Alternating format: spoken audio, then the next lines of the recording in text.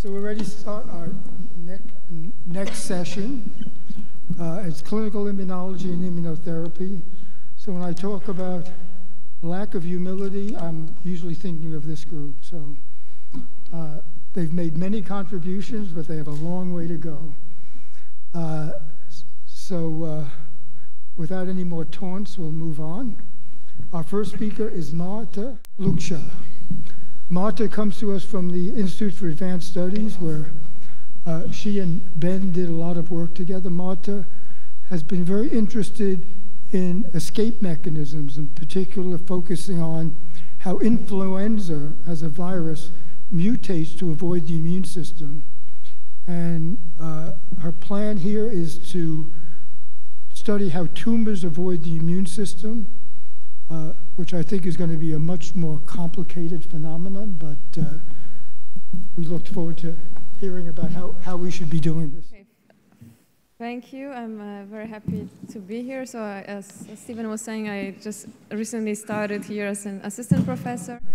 So just to introduce myself, I am a computer scientist, but I started working on problems from computational biology in my PhD, and then more recently I got interested in different, various questions from the interface of evolutionary biology and computational immunology. So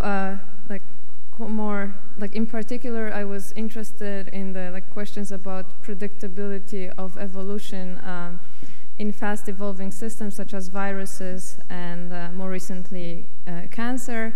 So I wanted to know if immune selection imposes sufficient constraints on the system that the evolution is channeled and becomes more predictable. So it showed two case studies here, and I will talk a bit about my previous work in influenza and also the recent work on cancer under immunotherapy, and I will discuss the general similarities between the two systems and the differences.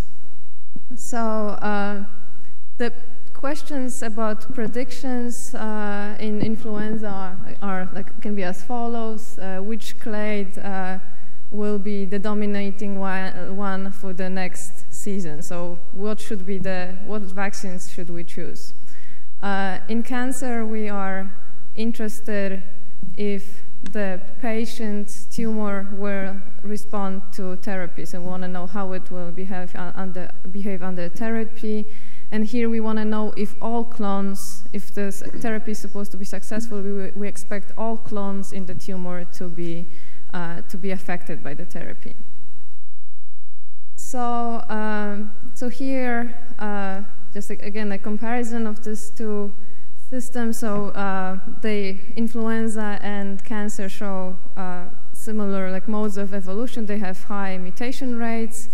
So on the left, you see influenza with strains that are sampled from the population from patients across the world. This is a phylogenetic tree. So the leaves are different strains, and the clades are colored by the distinct antigenic clades are shown in different colors. And similar thing we see in cancer. This is just a schematic picture. So mutations give rise to new clones that proliferate in a patient's tumor. Both the systems evolve under strong immune pressure. So influenza virus has to change to evade the immunity that arises in the human population due to infection with previous strains. While cancer cells are also visible to the immune system, especially under immunotherapy, and the cancer cells that have many mutations are less self-like or even more visible. So the immune interactions that are specific to these two systems are different. In influenza, we see we have interactions due to antibodies and B cells that recognize hemagglutinin protein that is on the surface of the virus.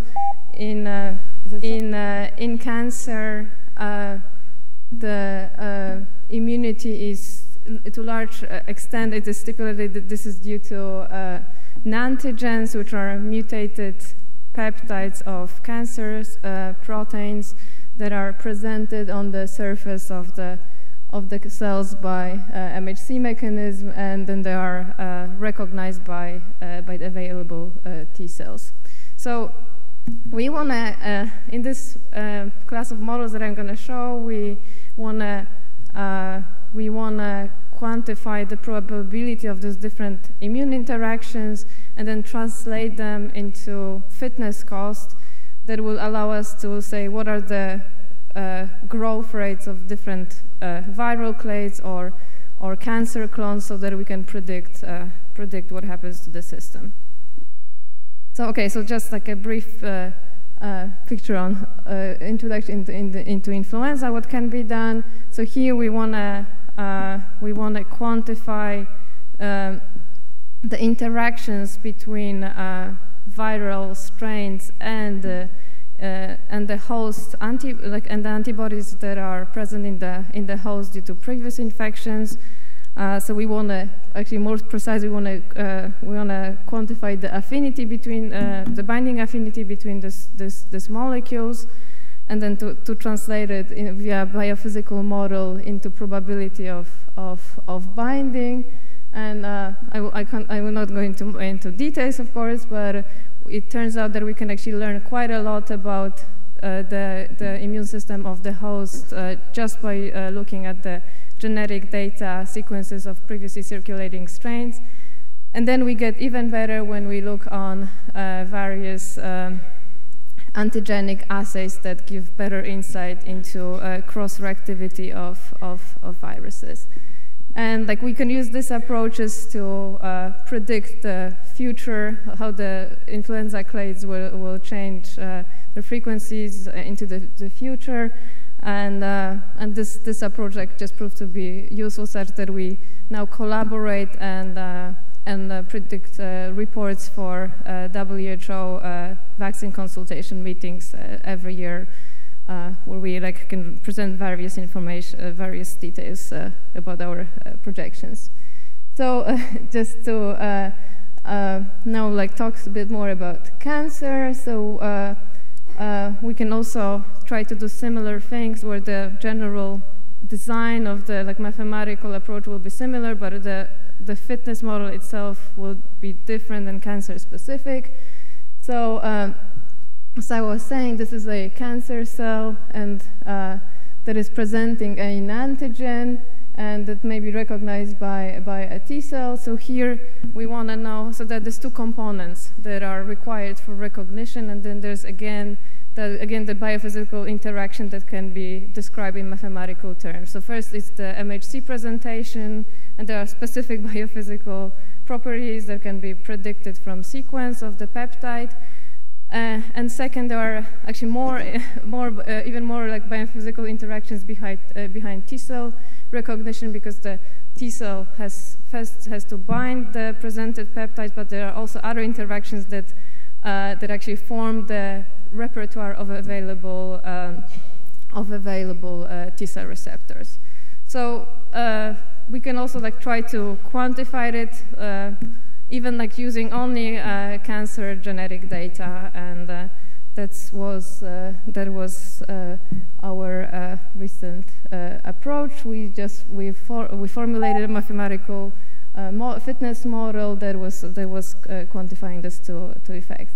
So having these fitness effects, we can project the project how the tumor will decrease in size under therapy, and then we can use these projections and validate them on patient data. So we say that tumors that are predicted to decrease in size a lot this should be reflected by prolonged survival in patients, which we could actually see in this free available immunotherapy cohorts from melanoma and lung. So to summarize, so I've been working on this different class of models that involve mechanistic representation of immune interactions and evolutionary principles. And just to finish, so this models, the nice part about it is that they actually give insight not into diagnostic, but it can actually be extended into understanding the system and give insight into new treatments and strategies. Okay, thank you. And these are my collaborators, and Ben is gonna just follow after me now.